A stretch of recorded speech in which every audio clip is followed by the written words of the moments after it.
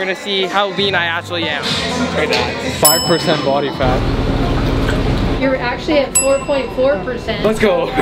Tristyn Lee is clearly under 5% body fat. This is me at 4.4% body fat. Kinda cool, right? But at what cost? These are the crazy things I did to maintain 4% body fat for nearly 2 years. 1. 15 to 20,000 steps every single day for 2 years straight. 2. 10 to 12 hour-and-a-half long strength training sessions per week. Yes, that means 2 a days most days. 3. 4 20 to 30 minute HIIT sessions per week. We're talking assault bikes, treadmills, Stairmasters, skipping, and just about any other cardio monster you can think of. 4. 1,800 calories. I dropped my calories from what started at 3,000 all the way down to 1,800 as I tried to get leaner and leaner. Carbonated drinks? Yup. Artificial sweeteners? You betcha. Anything to make myself believe I'm full. Give me all that shit. Being this lean and in a deficit for short periods of time can be fine. Where I went wrong was extending this block for too long, leading to plateaus and serious regression in my training. Make sure you're fueling your body correctly to keep progressing your training and packing on that high quality 3D muscle.